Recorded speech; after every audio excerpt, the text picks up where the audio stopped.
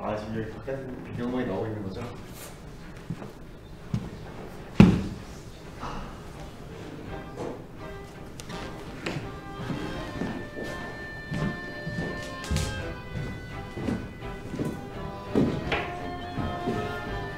네, 안녕하세요 여러분. This is Halloween. 세븐틴의 특별한 할로윈 파티에 오신 모든 여러분 환영합니다. 이번 세븐틴 할로윈 브이라이브 MC를 맡은 세븐틴의 리더 에스쿱스입니다. 반갑습니다. 안녕. 저는 오늘 영화 사탄의 인형의 첫 큐로 변신했는데요. 잘 어울리나요? 네! 아 좋아요. 잘 어울려요! 자, 과연 다른 멤버들은 어떤 모습으로 변신했을지 지금 바로 만나보도록 하겠습니다. 렛츠고. 첫 번째, 우리 영원한 막내 디노 출격해주세요.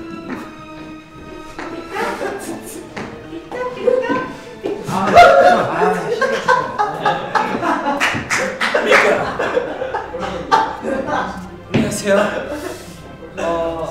세븐틴의 삐까 디노입니다. 네, 들어와서 착색해주세요. 자, 다음. 아, 잘생겼어요. 이제 원호씨 들어왔어요. 밖에서 리액션을 좀 해줘야 덜 보여줘요. 안녕하세요. 세븐틴의 원리 번호입니다. 저쪽이에요, 저쪽. 세븐틴의 원리 번호입니다. 제가 원래 안경이 있었는데 너무 작아서 쓰다가 부러져가지고 그냥 그려봤습니다. 아, 승관씨 분장하고 있었어야죠. 분장을 하고 있었어야죠. 들어주세요. 도와줘, 호빵맨.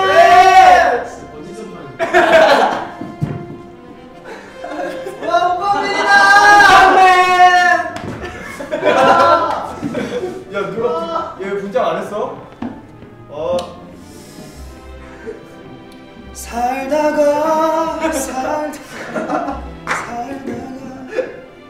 승환입니다. 와우.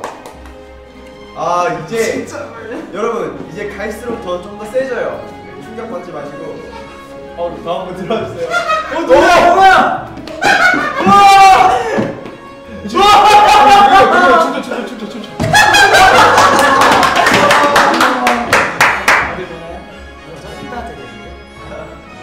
안녕하십니까.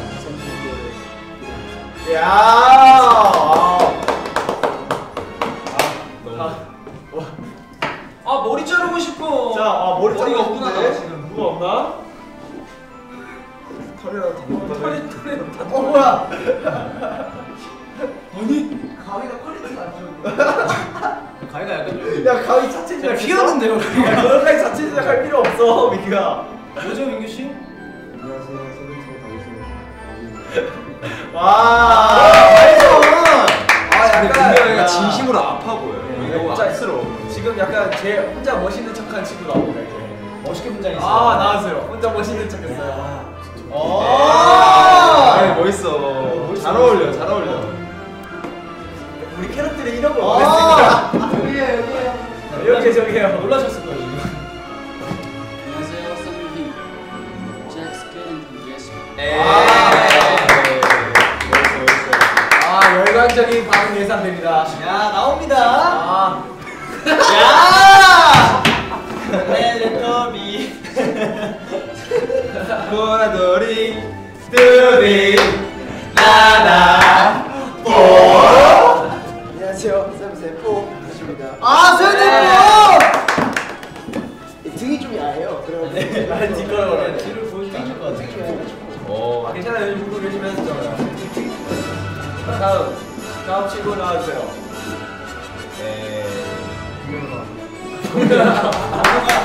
라면을 먹고. 안녕하세요. 혹시 어떤 거죠? 드라큘라예요. 드라큘라. 와, 그 자체다, 그 자체. 오케이. 들어왔어요. 입을 열면서 들어오네요. 입을 벌리면서 입을 들어와요. 닿지 않아요. 인형이니까. 턱 아플 만한데. 호두. 후시. 호시.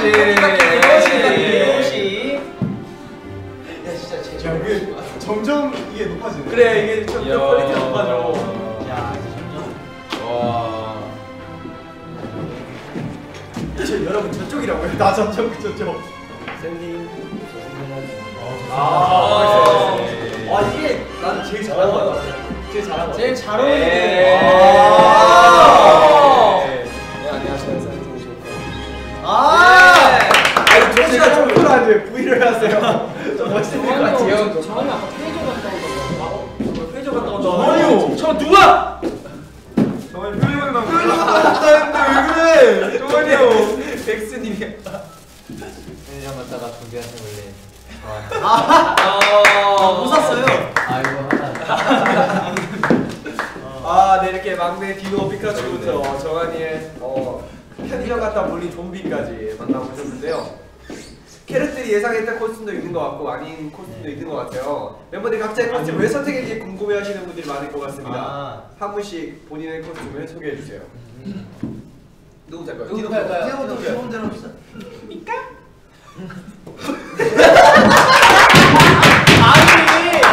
리액션 안 해. 알겠어.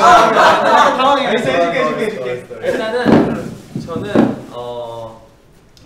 저는 많이 놀라셨을 거예요. 맞아요. 그렇게 진지하게. 네. 근데 저는 이제 뭐랄까 많은 고민을 피카츄를 하게 되는데 그냥 피카츄가 아닙니다. 디테일이 있어요. 그냥 피카츄는 할로윈이 조금 아쉬울 것 같아서 불량 피카츄예요. 불량 피카츄. 네, 살짝 보면 여기에 자국이 있거든요. 이런 상처가 있기 있네요. 때문에 이런 상처들로 통해서 좀 피카츄를 불량 피카츄를 해봤어요. 그 만약 그 생각했을 때 온순하고 귀여운 피카츄가 아니에요. 살짝 불량스러워요. 딱 디루 씨 성격이 맞네. 100만 볼트 쓰실 줄 알았어요. 100만 원도 쓸 수 있죠. 보여주세요. 자, 놀라지 마세요. 자, 여러분 이제 감전이 되실 거예요. 네. 감전이 되실 거예요. 최면 아니죠, 최면. 되실 거예요. 자, 피카츄. 안 해줘. 이렇게 써봐. 그럼 될 거야. 가운데 와서. 맞아요. 우리 이제 다 이렇게 할게. 괜찮아. 철판 깔아야 돼. 오케이. 피카츄 100만 볼트. 피카츄.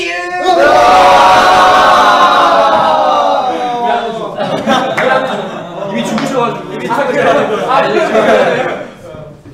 다음. 저는 왜 선택했어요? 왜 선택했냐고요? 네. 그러니까 원래 좀 욕심을 안 부리려고 일부러 이 캐릭터를 선택했는데 저도 안 부리려고 했어요. 아니 저도 안 부리는데 이렇게 됐어요? 그런데 오늘 안경을 쓰다가 제가 안경을 부러뜨려가지고 그 메이커 선생님께서 욕심을 내주셨어요. 그래서 이렇게 잘했네요. 그래서 사실 여기 눈동자도 있는데 원래 그래요. 그렇군요. 자 다음은 네, 저는 한 번쯤은 해야 될 것 같아서 네, 그래서 본 적도 없고 하지만 그래도 뭐 어릴 적에 뭔가 어릴 적에 봤던 TV로 잠깐이라도 봤던 그 호빵맨을 한번 따라해봤습니다. 그래서 네 그렇습니다. 스마일은 분장을 안 한 것 같아요. 오늘 형은 호빵맨이잖아요. 그러니까 만약에 좀 정적이 흐른다. 형이 딱 띄우셔요. 그 호빵맨이 도와주잖아요. 그러니까 위기를 구출해주는. 위기를 구출해줘. 네, 위기를 구출해주고 남을 정말 잘 도와주는 그런 캐릭터예요. 맞아요. 힘들 때, 되게 때 호빵맨 나눠줘요. 저가 오늘 좀 재미가 없을 때 형이 딱 살려주시는 거예요. 호빵맨. 알겠습니다. 네. 좋습니다. 네. 저는 삐에로를 해봤는데 원래는 딴 걸 해보려다가 원래 삐에로는 무섭잖아요. 이게 사람들 좀 무서워하는 게 좀 있어서 한번 삐에로를 한번 해봤습니다. 무서우니까. 무섭게 하려고. 무섭게 하려고 하면 좀 분장을 좀 강하게 해봤고. 저 형 계속 춤추셨으면 좋겠어요. 혹시 아까부터 입 벌리고 계세요? 내가 보기 오늘 방송 끝날 때가 얘기 안 한다. 컨셉 잡았어. 오 좋다. 옷이 되게 목이 되게 마르겠어요. 입을 계속 벌리고 있어요. 자 혹시 포커스 소개해 주세요. 이제 이게 말해야 돼. 그냥 네. 저도 뭐 할까 하다가 그냥 호두까기 인형을 하게 됐어요. 왜 하게 되냐면은 그냥 네, 그냥 하게 됐어요. 진짜 각자 그냥 자기가 하고 싶은 거 한 거니까. 그렇죠. 주는 거니까. 뭐야 준이는? 저는 처음에 강시하고 싶은데 의상 구하기 어려워서 아 약간 그 여건이 안 됐군요. 네.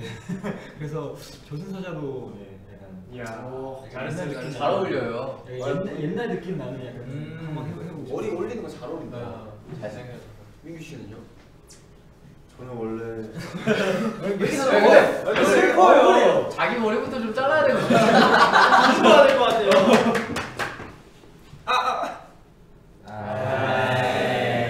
후방맨 빨리 구해줘. 지금 이분에게 구해줘. 저런 애들은 구해주면 안 돼. 버릇 안 좋아하죠. 버릇 안 좋아. 저는 원래 키다리 아저씨를 하려고 했어요. 근데 키다리 아저씨가 너무 위험하다고 하고 위험하네. 다칠 수 있는 그 연료가 있기 때문에 다른 걸 뭘 할까 고민을 해보다가 지금도 기다리 아저씨잖아요. 아저씨는 아니고요. 기다리 오빠로 하자 그럼. 멤버들의 머리를 잘라주기 위해서 가위손으로 배신했습니다. 자 빠르게 넘어가볼까요? 뒤부터. 저도 뭐 할까 생각 중인데 그리고 번원이가 이거 하면 어떨까 멤버들 되게 잘 어울리겠다. 왜냐면 되게 말하고 약간 좀 비슷하게 생각을 해줘. 되게 잘 어울려. 그래서 이렇게 했습니다. 예. 우지. 저는요 뭐 할까 저도 생각을 하고 있었는데 회사에서 먼저 연락이 오셨어요. 그래서 테레토비 4 하면 어떻겠냐고. 저는 그냥 생각 없이 네 알겠어요 했는데 왜 나에게 4를 시킬까라고 생각을 했었는데 별명 때문이더라고요. 그렇죠. 뽀가 된 거죠. 그런 거 같아요. 보컬 보스. 그러네. 그러니까 곰곰이 다시 생각해봤는데 그렇더라고요. 그냥 그렇게 됐어요. 잘했다. 저는 할로윈데이랑 드라큘라 했습니다.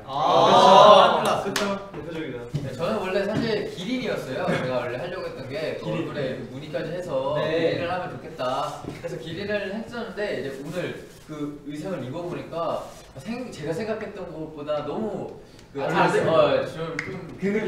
느낌이 안 나더라고요. 그래서 제가 오늘 그냥 샵에 입고 간 옷 그대로 약간 뭔가 편의점 가는 것처럼 해서 이 봉투도 편의점 좀비. 야 근데 너가 분장은 되게 잘 된 거 같아. 저희 메이크업 쌤이 진짜 잘해요.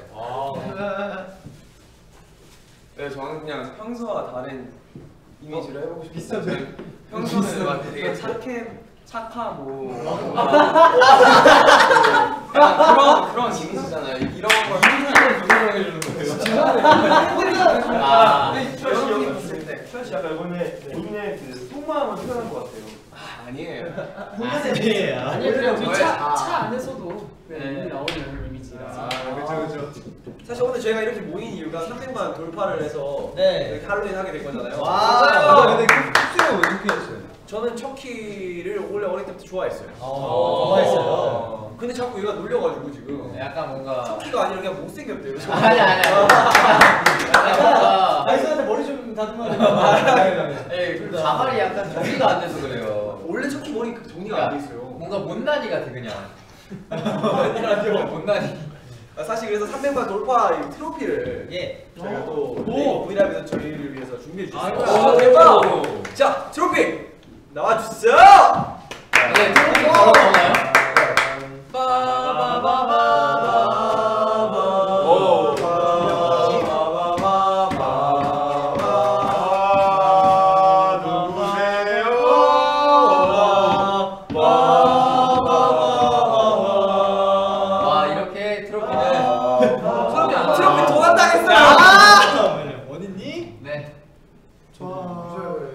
할로윈데이에 이어 이럴 때도 저희 있고 저럴 트로피 때도 어디 있어요? 트로피 있어요. 트로피가 할로윈 말고 바로 트로피가 할로윈데이라고 분장하고 나오고 싶다고 해서 진짜요? 지금 우와! 누구세요? 안녕하세요. 감사합니다. 누구세요? 우리 직원분 아니시지? 아니 여기까지 숙여서 들어오시다가 그렇게 왜 연기하세요 여기 들어와서? 보면 안 돼. 우리보다 분장 더 잘하시죠. 분장 최고인데? 누구세요? 네, 일단 트로피가 들어왔습니다. 네. 자, 가운데로 모셔볼까요? 네, 가운데로 모셔주세요. 저희가 세븐틴으로서 저희가 이번 브이라이브 통해서 많은 사랑을 그쵸. 팬분들께 받게 돼서 네. 받을 수 있는 그런 소중한 사람입니다. 이게. 이거 쓰러지면 큰일 나니까. 네. 다 닫고 있을까요? 네. 아 좋습니다, 좋습니다. 진짜 저희가 브이라이브를 처음 시작할 때가 저는 아직도 기억나요. 아, 맞아요. 근데 조그맣게 이제 브이라이브 시작합니다 찍었잖아요, 우리 다 같이. 맞아. 그 방에서 맞아. 옹기종이 모여서 있는데 벌써 300만이 돼서 이렇게 저희들이 상을 받았다는 게 너무나도 진짜 감사하고 그렇죠. 캐럿 분들께 정말 너무나도 다시 한번 감사드린다는 말씀드리고 싶습니다. 아 좋습니다. 네, 그리고 또 난 도겸이가 네.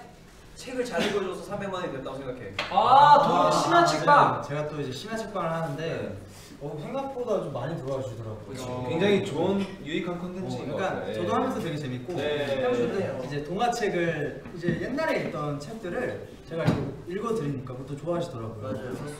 저랑 읽었었던 게 진짜 재밌었잖아요. 어떤 걸 보죠? 우리 그때 그 산신령이 그 금도끼. 네. 저 형이 막 애드립을 막 너무 하는 거예요.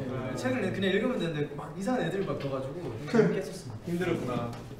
그리고 뭐 정한이 형이 따뜻한 우유 한 잔. 따뜻한 우유 한 잔 했죠. 그리고 또 민규의 초코빵 아, 유명한 초코빵도 있었고 무슨 말에 카스테라도 있었고. 폐지했어요? 해제했어요. 했어요? 지금 약간 조기 조여주기 다시 수정 중이니까요. 그러니까 민규 씨는 다 파일럿밖에 없는 것 같아요. 아 그렇네.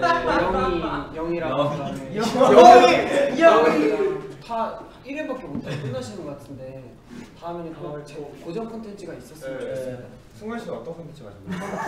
무슨간의 카스테라 아시잖아요. 안 하신 지 얼마 안 파스가 됐어요. 언제예요? 했어요. 한 적은 있어요. 네, 모니터라도 좀 해주세요. 네 초코빵 저희 아니 잠깐 좀 벗으시면 안 돼요. 굉장히 불편한데. 눈 찌른다. 눈 찌르는 거 오늘 5번 더 하네. 아 이렇게 소감도 진행이 어렵네. 이렇게 소감 들어갔는데 300만 팔로워가 된 기념으로 캐럿들이 세븐틴의 브이라이브에서 보고 싶은 컨텐츠가 뭐가 있는지 지금 바로 채팅창에 남겨주시면 저희가 해보도록 하겠습니다. 진짜로 네. 해주세요. 할 수 있는 거. 지금 뭔가 할 수 있을 것 같은 것 좀 올려주세요. 올려주세요. 뭐가 있을까요? 이거 확인을 해야 됩니다. 올라오는 시간이 있기 때문에 잠깐 기다려주시면 그럴 수도 있고 저럴 수도 있고. 근데 나는 그동안 우리 할로윈이잖아요? 그렇죠. 할로윈 분장 해봤어요? 처음이에요, 뭐예요? 전 처음이에요. 나도 그래서 처음이에요. 저는 메이크업을 받으면서 진짜 엄청 놀랐어요. 근데 우리 그때 우리 첫 번째 팬사인회 때 했었잖아요. 근데 그때는 제가 이제 유치원 분장을 했었어요. 그래서 이번에는 좀 약간 멋있는 거 해보고 싶었어요. 피카츄처럼 막 드라큘라, 뱀파이어 딱 이런 걸 해보고 싶었는데 많이 발전했네요. 저는 어떻게 하다 피카츄가 됐네요. 저도. 근데 그때 분장했을 때도 그렇고 지금도 그렇고 그 볼에 그 빨간색 동그라미는 똑같네요. 맞아요. 디노 씨 내년에는 그거 해줬으면 좋겠어요. 어떤 거요? 프랑켄슈타인. 프랑켄슈타인? 네. 고. 갑자기 내년에는 진짜 멋있는 거 할게요. 내년에는. 프랑켄슈타인 뭐 멋있나? 프랑켄슈타인 이렇게 못 박혀 있고. 근데 멋있게 꾸미면 좀비 아니야? 멋있는 프랑켄슈타인 하면 되죠. 지금 댓글이 올라오는데요. 네. 첫 번째 댓글 야자타임. 두 번째가 랜덤 플레이 댄스. 세 번째가 마피아 게임. 약간 정말 마피아 게임이 너무 많아요.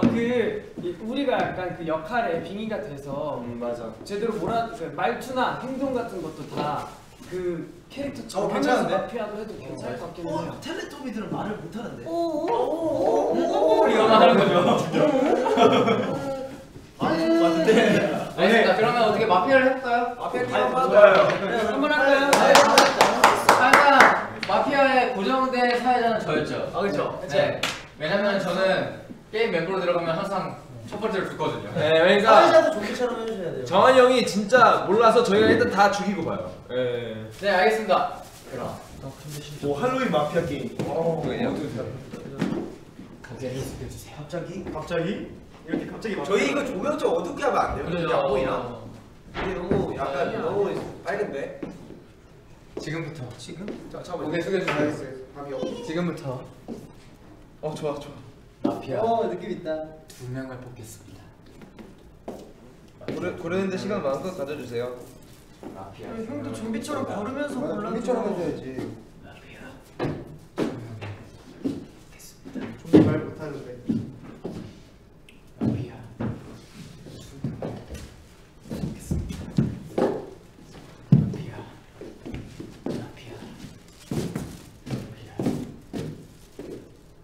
언제 뽑아?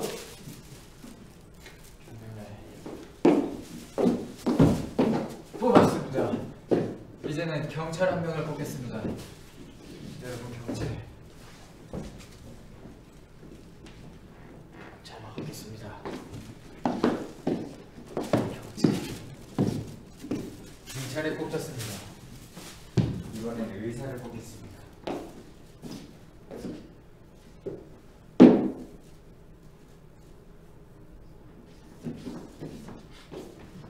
의사를 뽑겠습니다. 조용하다.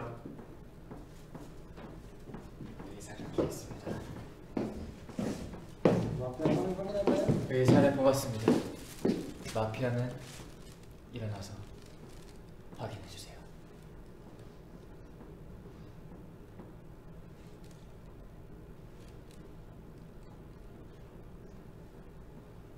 확인했어? 날이 밝았습니다. 너무 잤다 야. 잠들 뻔했네. 너 그거 보면 안 되지. 나 안 봤어. 눈 감았어. 지금 보이잖아. 댓글 좀. 맞네. 근데 이게 마피아가 너무 길어질 수 있으니까 그냥 빨리빨리 진행. 첫날 밤까지만 딱 하고 네. 다음 이야기는 다음 브이라이브에서 진행을 하는 걸로. 알겠습니다. 네. 그래요? 네. 오케이. 그래요? 일단 빨리 마피아를 이거 추측해야 되는 거 아니야 지금? 오. 자 아무것도 아닌 사람 손. 저는 억울해요. 그럼 도겸이 죽이자. 나는 그래. 아니? 잠깐만 이러면 안 돼. 난 아무것도 아니. 그니까. 아니 근데 아까 아무것도 아닌 전에 게 아니야? 근데 나는 마피아는 아니야. 왜? 경찰이나 의사 중에 하나야? 그럼 그걸 솔직하게 얘기해. 맞아. 날 죽이면 안 될까? 아니 근데 아까 전에 정한 죽이지 형이 마. 그러니까 아직 고르고 있었을 때 두겸이 형이 마피아는 서로 확인하면 되나 이걸 형이 물어봤었어. 아까 우리 다 속이고 있었을 때. 어쨌든 난 마피아 아니야. 잠깐만. 아니 마피아 아니면 굳이. 슈아야 표정이 좀 어색하다. 약간 마피아랑 잘 어울려. 굉장히 그래서. 야 표정이 좀 어색한데? 그럼 스피드 전으로 갈까? 성함을 줄까? 내가? 너 뭐야? 날 왜 죽여? 너 뭔데? 어? 너 뭔데? 얘는 호박맨. 난 호빵맨이니까. 저 칼 하나 불러주면 안 돼요?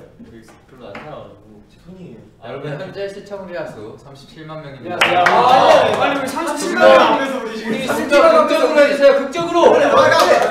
마피아 누구야? 너. 나 아니야. 빨리 나 아니야. 도겸이 형이 이끌어봐. 그러면 오케이. 도겸이는 이길 것이다. 아니! 날 죽이면 너희들은 못 살아나. 난 말했어. 난 의사야. 아이 야 내가 아이 아니야. 그러면은 도겸이 형 말고 조슈아로 갈까? 조슈아 갑자기 나?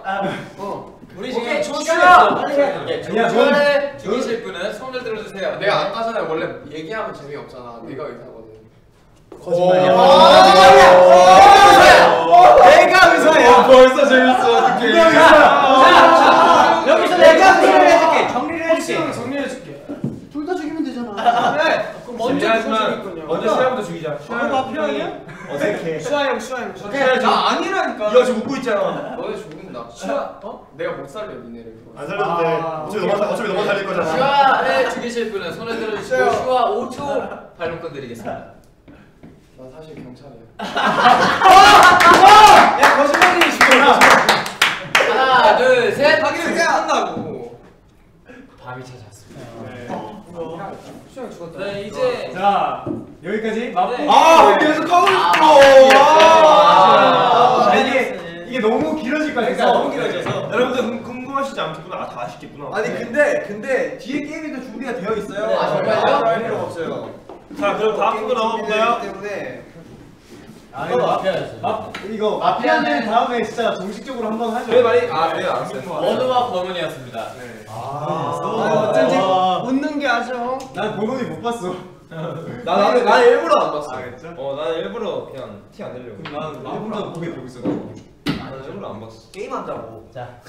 네, 진행해 주세요. 자 여기서 박스에서 이제 뽑으시면 빨간색이 나오는 팀과 네. 그다음에 파란색 나온 팀으로 두 팀 나와서 게임을 진행할 예. 건데.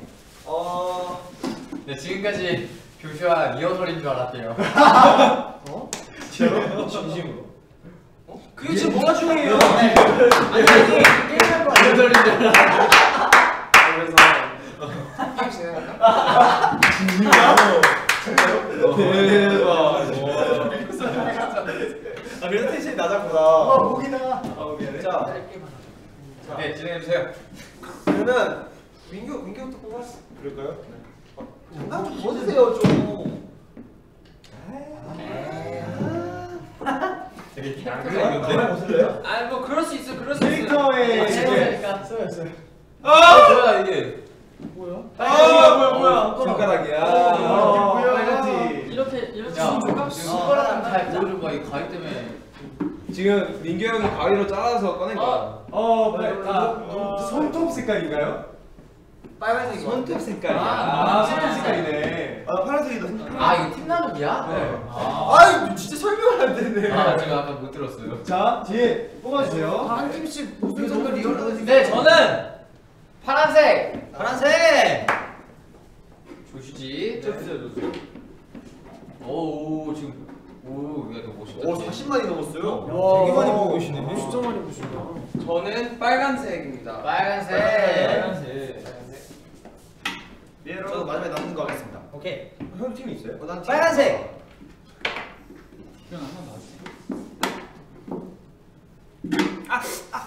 네, 파란색. 저는 저도 파란색. 야 너가 엄지인가 봐. 내가 엄지네. 두근. 색깔은 무슨 색인가요? 저는 빨간색입니다. 화면에 저희 분장한 표현이 굉장히 잘 나오네요. 잘 나오네. 되게 잘 나오네. 저 어떻게 나오는지 한번 봐. 네, 이렇게 뽑았네요. 여기 파란색 팀은 누구죠? 자, 파란색. 파란색 있죠? 자, 자리를 바꿔야 네. 되나요? 파란색. 자 파란색 팀 있죠. 빨간색 빨간색 있죠. 저기. 오케이. 그다음에 저번에 누리셨거든요. 파란색. 디노 안녕? 자 문제는 이제 스피드 퀴즈로 할 건데 이제 13개의 문제를 맞춰야 됩니다. 단 패스가 없습니다. 없어요. 넘어갈 수 없는 거죠? 네. 이겼다. 더 적은 시간에 맞춘 팀이 이기는 거고요. 예. 문제는 K-팝부터 팝송까지 다양하게 나오니까 뭐라고요? 18개 문제인가요? 대본을 네. 18개 대본을! 그럴 수 있죠. 자 그러면 어느 팀부터 가위바위보로 정할까요? 가보를 할까? 네. 자 대표 명우랑 민규가. 오케이. 좀 가위바위보 맞아, 가위바위보 보면 안 되죠. 주먹 내. 잠깐만요. 진 팀에게는 벌칙이 있습니다. 벌칙 있어요? 네, 확실하게 해주셔야 돼요. 알겠습니다. 벌칙이 가까운 곳 갈 수도 있어요. 자 이기자. 민기는 가위밖에 못 내네요. 가위바위보. 뭐요? 봐요. 가위인데. 가위인데. 가위지. 왜 이겼다? 예. 어쩔 수 없어요. 가위 나가지 말았어요. 괜찮아 괜찮아 오늘은 할로윈이잖아. 좋아요. 자 어느 팀부터 할까요? 어느 팀부터? 우리부터 할까? 저 팀부터. 네. 저희 팀부터 하면 되나요? 네. 네, 여러분. 어떻게 뭘 하면 되나요? 스피드 퀴즈. 예. 자 안경. 야 진짜 몸으로만 설명해 주셔야 돼요. 누구부터 합니까? 저쪽 팀이요. 그럼 여기 문제 내실 어떻게 분 진행을 해야 돼요? 문제 내실 분한 사람이 요 자리에 서주시면 되고요. 제가 문제 낼게요. 제가 문제 낼게요. 오케이, 디노가 문제를 디노가 내고 문제를 내고. 저희는 어떻게 쓰나요? 아니면 여기 앉아 있나요? 앉아 편하신 대로 하세요. 아, 오케이, 앉아 있겠습니다. 근데 디노 무슨 문제를 해도 피카츄 아니에요? 그리고 문제 정말 모니터로 안돼. 잠깐만. 우리가 모니터로 더 이게 어떻게 문제를 하면 계속 바뀌는 건가요? 아니면 계속 문제 내는 건가요? 문제를 양심껏 안 보는 걸로 합시다. 모니터에 안 그러면 문제 내는 사람 한 사람씩 돌아가면서 하십시오. 네 알겠습니다. 맞추면 돌아가는 거예요. 네. 가도록 하겠습니다. 디노 자, 카메라 뒤로 비춰주세요. 하나, 둘, 셋. 치아! 정답! 뭐 가수도 얘기해야 돼? 잠깐만 말하면 돼? 저거 하면 되겠죠? 빨리 넘겨주세요. 잠깐만요. 빨리. 빨리.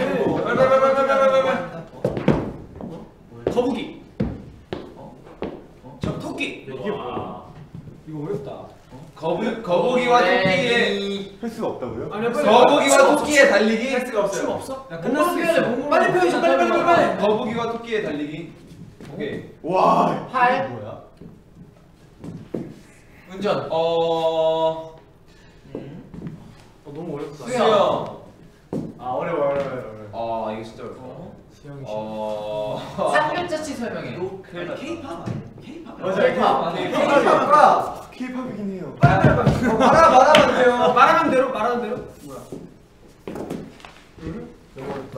이게 한 글자씩 표현하면 개미. 첫 글자. 개미와 개꼬리 뱃살이. 소리야. 개미. 도레미 개미. 와 뭐냐? 이거 어렵다. 나도 모르겠어. 우리 패스 없어? 우리 한동안 이게 이슈였었죠. 통과 되나? 우리 한번 여수만 바다. 오케이.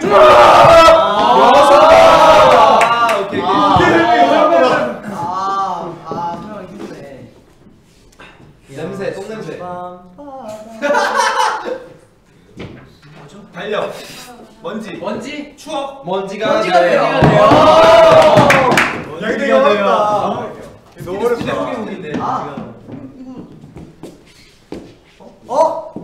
내거 하. 자. 내거 하자. 와, 나 이거 스피드 모르는. 오케이. 와. 말하면 안 돼요. 나 제일 네. 잘. 와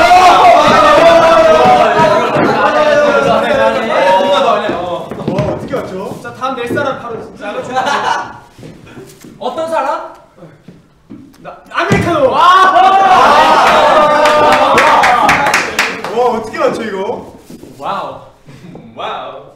V. A. A. A. 크라운 제이. A가 10개야? A10? A10. A10? A10! 그렇지! 빨리 시간 없어. 앞으로 좀 오세요. 앞으로 좀 오세요. 오케이. 안아줘. 하고. 이야. 야 잘한다. 한 번만. 왜 철이가 너무 잘하지? 야왜 이렇게 잘해? 오, 안 보여.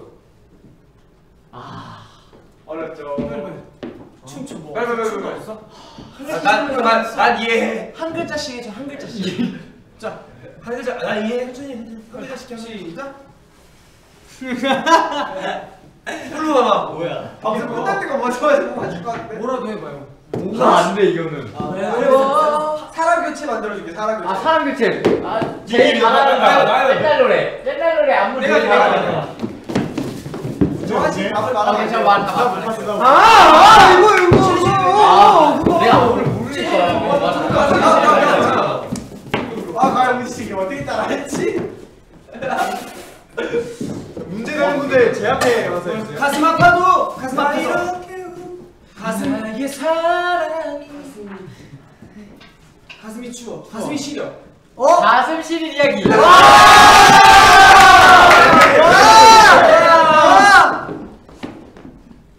심장이 없어. 야 여기. 몬스타엑스. 진아 여기서. 이서 시간이 여기 내 앞에서는. 내가 나한테 해야 돼서. 비밀번호 486. 잘한다. 어떻게 맞죠? 할것 같은데. 여기 내 앞에서. 여기. 내 앞에서 해주실래? 뱅뱅뱅. 좋아. 아니 내 앞에서. 왜? 아, 그래 보이는구나. 시작. 저 달빛 따라. 오. 태양 하고 싶어. 태양을 펴. 나. 너무 잘한다. 와 이거 진짜 너무 잘한다. 진짜 어렵다. 어떡해. 이거 어렵다. 속상해. 귀가 안 들려. 속상해? 뭐야? 속상하다. 이 노래 들으면 속상해. 잘했어. 이 노래 듣고 돌아와. 한숨? 한 글자씩. 잘했는데. 저 슬픈 얘기를 듣고 더 속상해지는 거야. 슬픈 얘기는 그런 제목이었는데. 속상해? 이거 아는데? 들을수록 속상해지는 노래.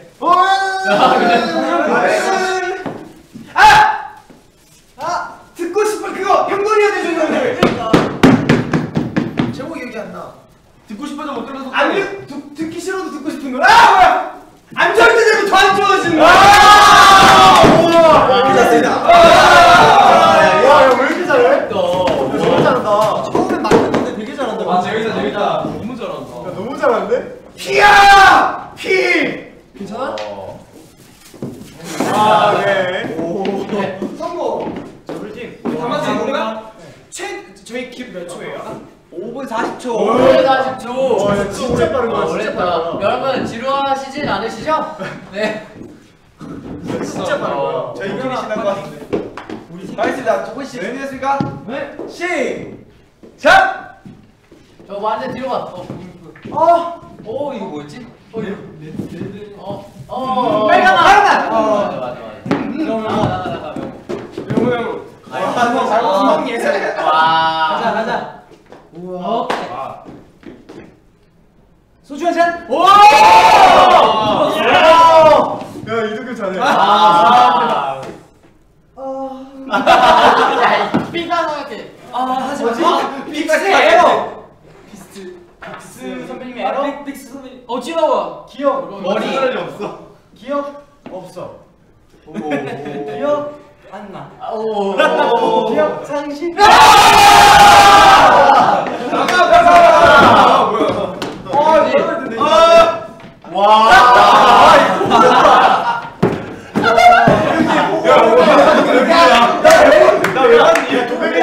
굉장히 만들입니다.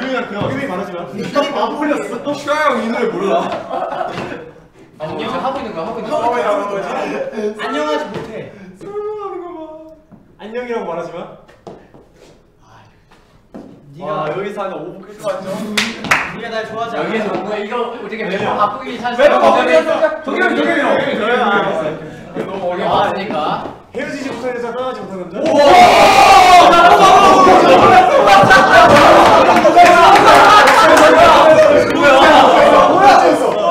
저렇게 수줍은 드라큘라 처음 본다. 카메라 원. 카메라 한 편이 너. 맞지? 이거 맞춰. 야, 저 보지 마. 야나 아까 실수로 봐가지고. 그냥 설명해. 아니 그 영어 단어를 모르는 것 같은데. 하트 힌트. 정답!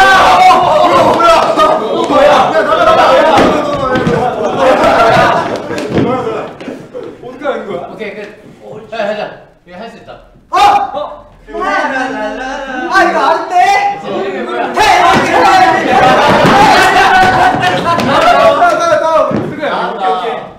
와. 아니야 이거 할 수 있어 이거는. 돌아. 목이 소리 안 돼요. 소리 안 돼요. 빙글빙글?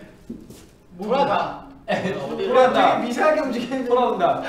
아 근데 진짜 웃겨. 아 근데 진짜 이거 알면은 이거 정확해 이거. 이거 최고의 이게 뭐야? 기회다. 목이?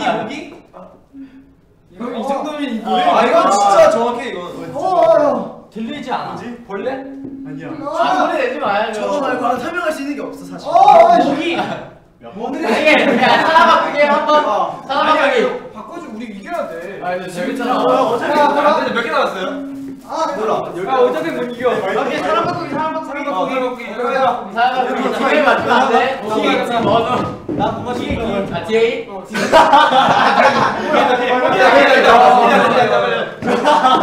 뭐였어? 똑같다 이제. 똑같이 해야 돼. 위. 오. 아 위 퀘스트인데. 위. 윙윙윙. 아니 제대로 제목 아니야. 아니야. 정확하게 왜? 윙윙 노래 몰라. 제목 말해야 돼. 윙윙. 뭐야 이게? 모기가 얘는 거야. 유유. 오케이 끝. 뭐야. 나 봤어, 나 얘기할게. 얘기하지 마. 아 이게 보게 돼. 해. 계단. 에스컬레이터. 자동차. 자동차. 도로. 한민도로. 고속도로. 강릉. 핑거 가자. 문준이. 내가 아예 몰라. 이 모른다. 달. 해. 아 달문어커. 달을 몰라. 달이 뜨. 아, 몰라.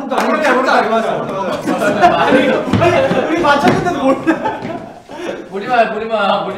아, 이 노래 할 수 있어요? 해봐. 할 수 있어. 조용해. 대박이죠. 내게 와. 나에게로 와. 너에게 힘센. 너에게 힘센. 힘센 뭐야? 너에게. 나는 너. 나줄게. 아니 야, 넌 이걸 설명. 너에게 힘이 더 줄게. 그거 뭐 노래 있어? 있을걸?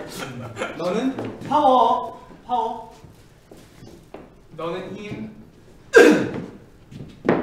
아싸. 나는 너의 남자 돼. 너의 남자친구? 몇 번 지났어요? 너의 남자친구가 돼줄게. 너의 이게 마지막 거죠? 아니요. 그럼 그래 이겼다. 너의 동반자? 그냥 패스. 하나 패스해줄까? 너의 남자친구 남자. 형 멤버를 어떻게 알아? 할 거야 때문에. 그래? 어떻게 멤버 바꾸기 찬스? 비글. 네. 문제가 6개 남았어요. 몰라. 지금 가수를 표현하는 거죠. 뭐야? WS 오고. 그러니까 뭐지? 이게 뭐야? 이게 뭐야? 노래 남자. 선배님들 중에 노래 중에 아는 노래 안 쓰는 금지곡. 쓰는 금지곡. 내 머리가 나빴어. 아니 내 머리가 나빠서 아니야. 나 아는데. 쓰는 금지가. 나는 너의 우리 제목 남자. 얘기한다. 하나 패스해줄까요? 너는 남자야. 아니야. 패스해줄게요. 나는 너의 남자. 패스. 좀 이따 남은 거. 자, 다음. 저기 왜 아무도 내려고 안 나 했어요? 안 나와. 아니 꽁치는 오케이, 가자. 왜 이래? 그렇지. 은진이 잘한다. 잠깐만. 못 읽었어. 나무. 나무 열매. 나무까지. 나무처럼 비. 가루. 꽃. 일로. 나무. 깨미. 대단한 곡이. 나비. 새. 나무하면 올라오는 곡이에요. 몸. 깻잎 뭐야 깻잎? 맞아. 오. 너 이리 와서 어떻게 알아? 깻잎. 뭐더라? 깻잎 깻잎. 뭐야? 저기요. 같이 한번 보여주세요. 근데 이거 뭔지 알아? 이거 알아.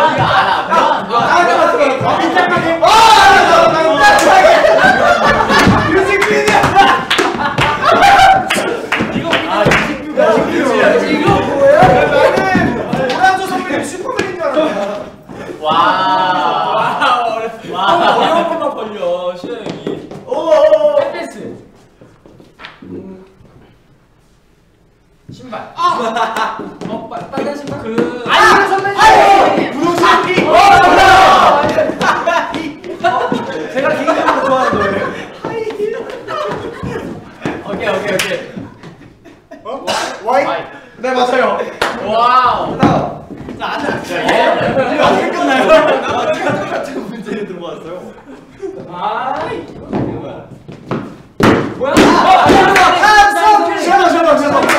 와, 이 문제 누가 맞출지 나가봐요. 생각해봐요. 너 나가면 안 될 것 같아. 나가면 안 될 것 같은데 그래? 내가 야 이거는 이거 봐도 몰라. 우리 감동할 수 없어. 난 봐도 몰라. 봐도 이제는 몰라. 얘가 몰라 애들가.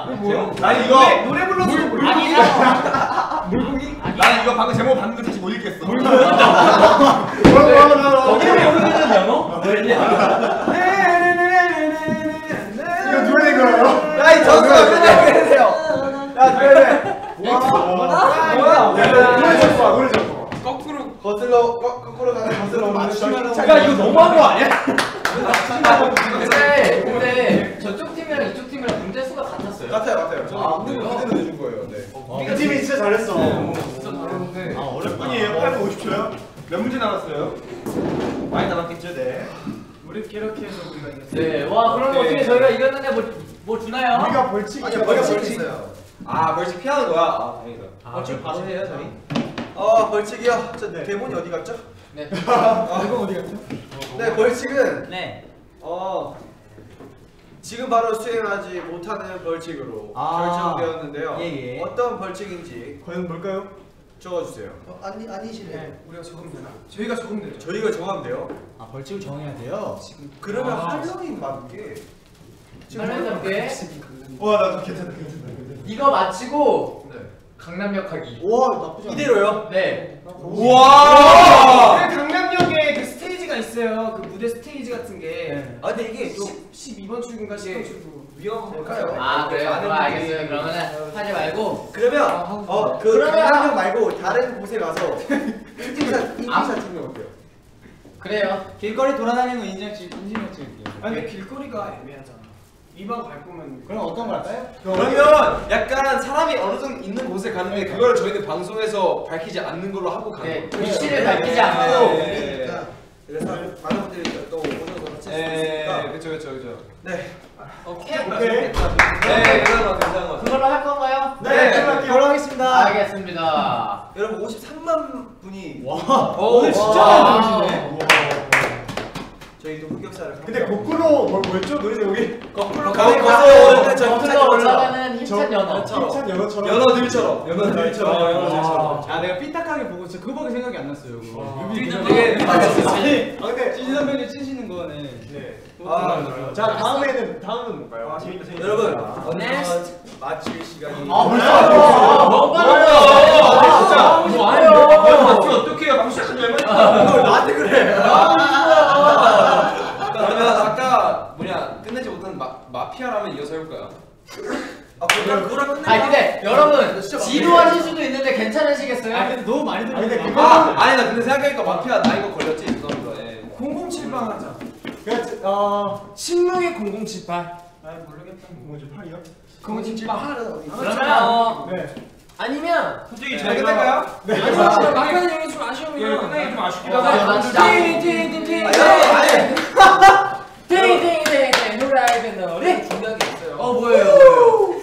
저희가 또 이제 팬 여러분들이 캐럿분들이 원하실 것 같은 중요한 어쩌나를 이렇게 분장을 하는 상태로 네. 지금 바로 쳐보도록 하겠습니다. 지금 지금이요? 하는 게 있어. 지금. 당황스러운데. 이상해요? 몰라 그냥 하는 거야? 지금 바로 하는 거야? 그렇죠. 마무리 인사하고. 오케이. 야, 들어와! 정리가 들어와! 유독 정리가 힘드네. 아 원래 다 들떠서 그래. 네 그런가 봐요. 신나. 여러분, 장소 정리를 위해서 잠깐 뮤비가 나갈 거고요. 저희 세븐틴은 여기서 인사드리도록 하겠습니다. 네. 바로 끝나고 바로 저희는 이제 벌칙 수행하러 가도록 할게요. 네. 지금까지 세븐틴이었고요. 저희 앙콜 콘서트도 많이 기대해 주시고 저희 세븐틴 많이 사랑해주세요. 지금까지 콘서트 있네. 맞아요, 우리 세븐틴이었습니다. 네, 세븐틴 감사합니다.